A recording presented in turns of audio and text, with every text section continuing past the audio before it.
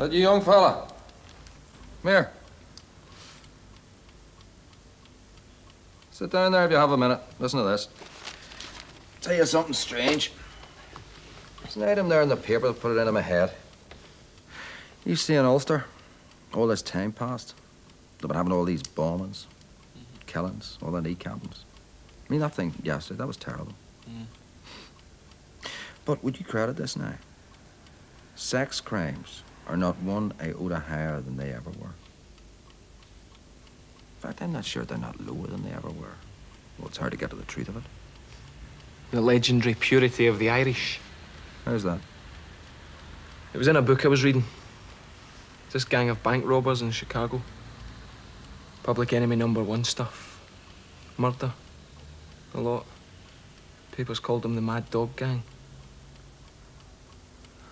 And the guy who wrote the book had this bit where he said, there is no record of irregularity in their sex lives, and that they preserved the legendary purity of the Irish.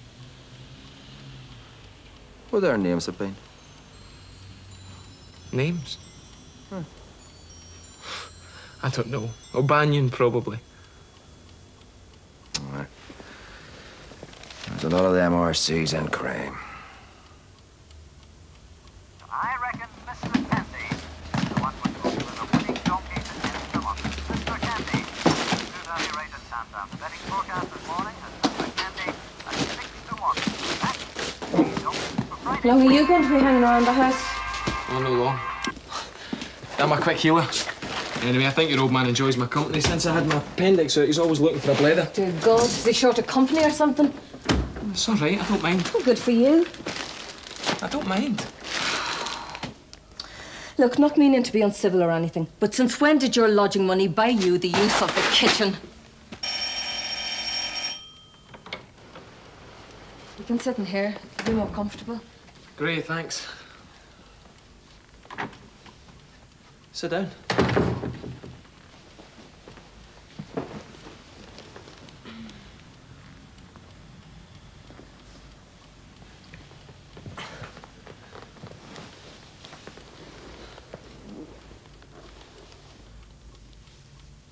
It's really nice, eh? Sorry about your foot. Sounds horrible. Oh, I've been very brave. How did you hear about it? Peter told me. My brain must have slowed up with sitting in the house. Peter who? Peter Kilpatrick. He lodges here like you. Oh, that Peter Kilpatrick. The toast bandit. Didn't know you knew him. Well, I'd be bound to since I'm in the club. In the what? Moorhill Harriers. I joined them when I was 14. Peter was a big star then, especially for us girls. He's got marvellous thighs. What about you? I mean, do you still do the running bit? I won the 400 into universities. Oh, that's terrific. Yeah, I never knew that. The world's full of people who haven't heard the news yet. I could do with a bit of exercise myself. Might join the club next winter. After your foot's better. Yeah, no problem. I have to go back to the hospital next week. They're going to amputate. But they tell me you get used to the 10 foot in no time. Of course, I wouldn't go in for the marathon, and the sprints might be a bit much. Something in between. Well, I think it's really brave of you to want to, but I don't think you could be a miler or anything. I mean, not with an impediment. I was just joking. Joking? I've got a stupid sense of humour.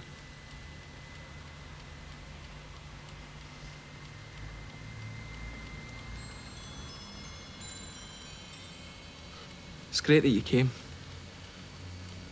I mean, it's not as if we know one another. No, I mean, we don't know one another well.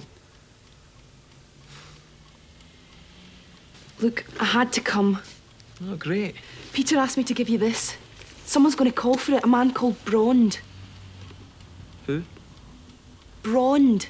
I'm sure that's what Peter said. Why did Kilpatrick give it to you? Why didn't he just give it to me himself? Well, he's away to his uncle's. Kilpatrick's away? Yeah, to his uncle's. So why should I care? You don't have to. You just have to give that to Brond. Why would Kilpatrick want to give it to me? I mean... Look, I'm just trying to do someone a favour. You're going on as if I'm trying to commit a crime or something. It's just that I don't see why me. I thought he was a mate of Muldoon's. Well, it's you I know. Right. Terrific.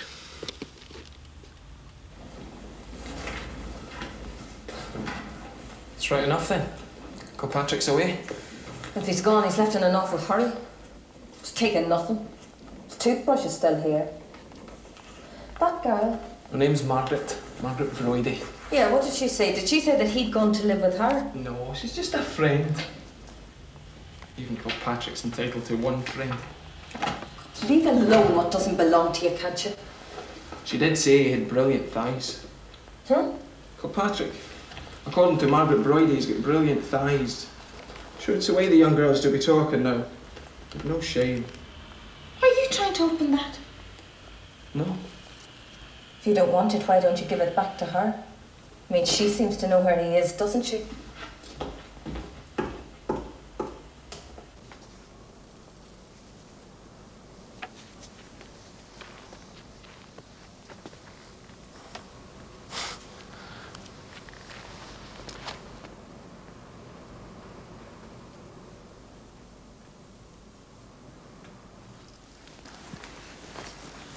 Yours, I think. You were supposed to keep it till it was collected. Well, it started to tick. What? You know, tick as in tick-tock. If it's going to explode, I thought it'd be nice to go together. Yeah, it's all right.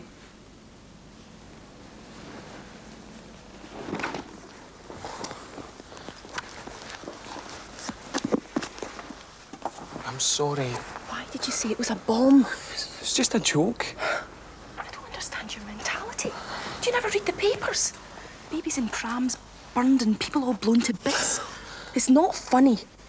Fools like you making jokes. You think God would strike you down or something? She's still watching us. What? Girl over there. She thinks we're having a lover's quarrel.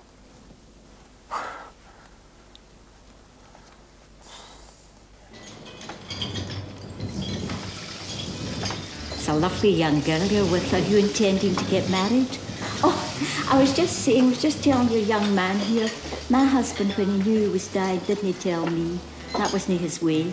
He just put a lock on the door. What kind was it again? A mortise. Aye, a mortise lock and a bolt and a chain. He was at it nearly the whole afternoon, and I thought that was so funny because he wasn't a handyman, you know, but a wee bolt at the top and a chain and a wee spy hole for peeping through. And when I asked him what he was doing all that for, he said, I want you to be safe, dear.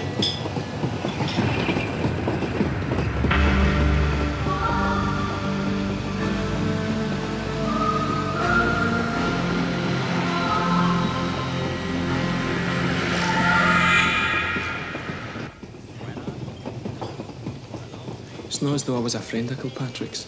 Look, let's just enjoy our tea. I'm not taking it back. Well, what about that woman that let me in when I came to see you? She would keep it for Brond. Jackie wouldn't touch it with a barge pole. Why? What did you say to her? Nothing. Kilpatrick hadn't taken any stuff with him. She thought there was something funny going on. Jackie? You must be pretty friendly with her. You don't appreciate how lovable I am. What? You don't appreciate how lovable I am. That's right. Mind you, you certainly need someone to look after you. You're applying for the job? Sorry? Nothing.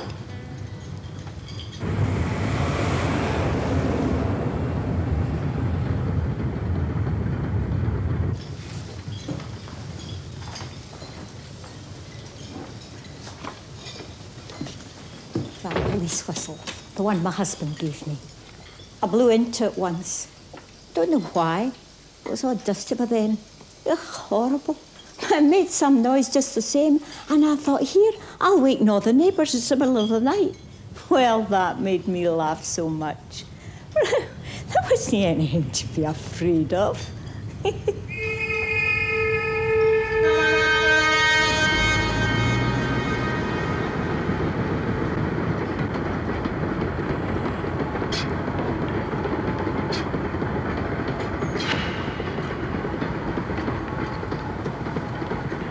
Primo,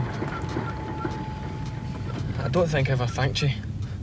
I mean, really thanked you for what you did with that maniac Davy. I might have died.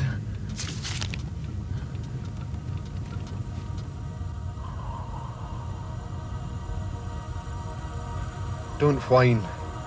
You were beginning to whine back there. Sometimes it's better to say nothing. Believe me, that's sincere advice.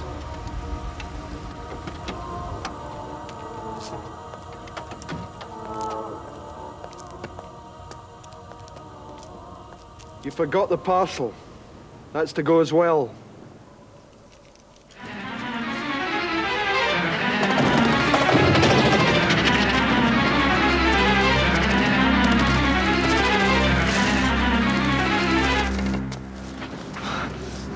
Get the parcel.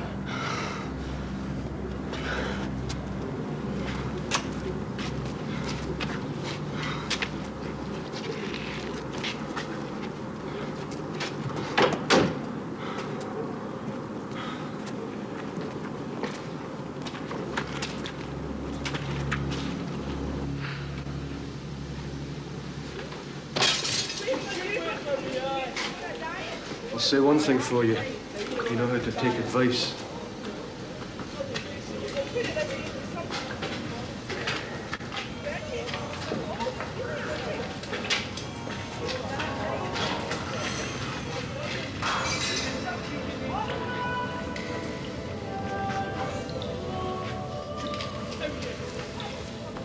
What are you doing down there?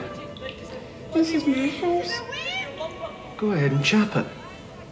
If I not, my daddy will murder me.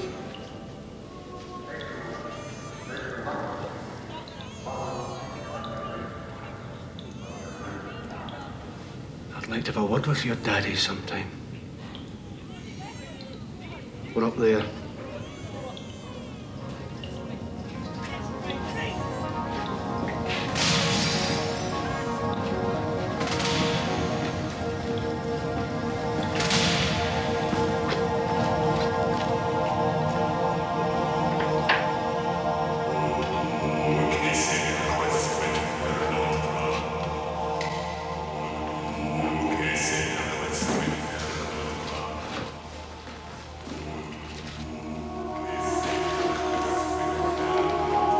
Not in there. Go on.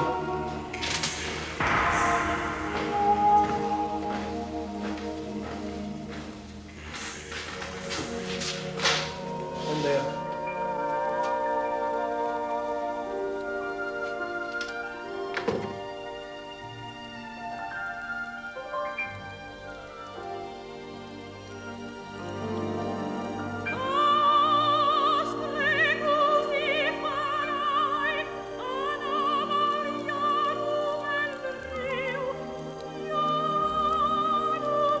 Well, sit down.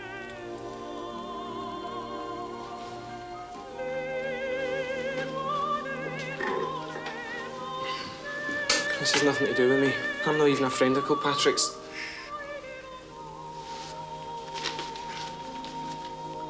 Help yourself.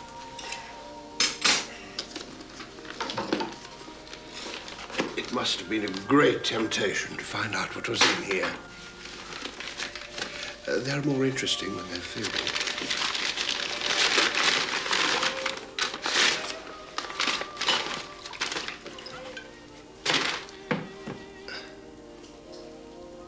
The condemned man drank a hearty breakfast.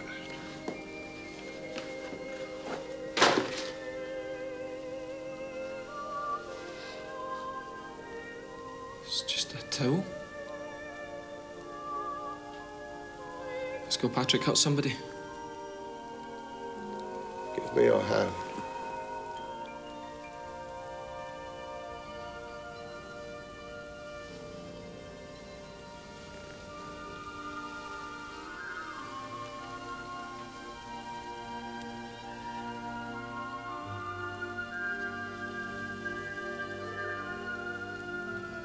Is that a gun?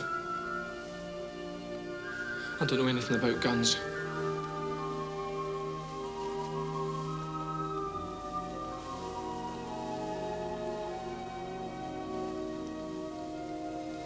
This has been fired. More than once. Someone got angry or frightened. How much damage has this done, eh?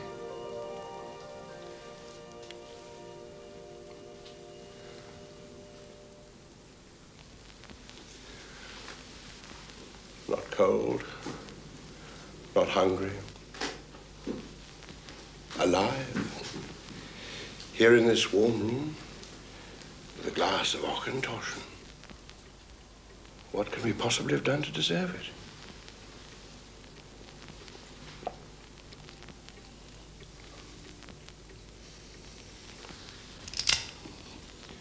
What a perfect moment to die.